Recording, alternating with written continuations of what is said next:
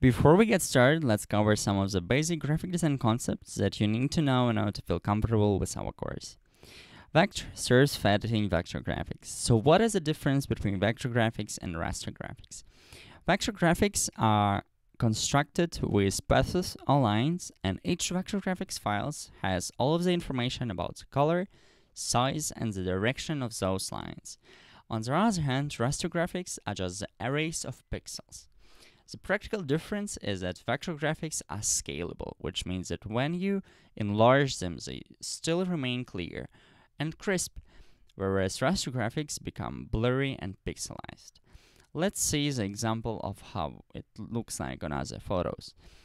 The vector graphics piece on the right doesn't look like a real photo because it is constructed with paths or lines, whereas on the left there is an image constructed with raster graphics.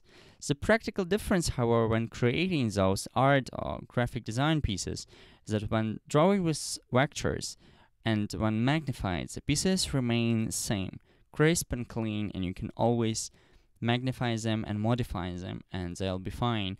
Whereas when painting with pixels, they get really blurry and really not clear when magnified.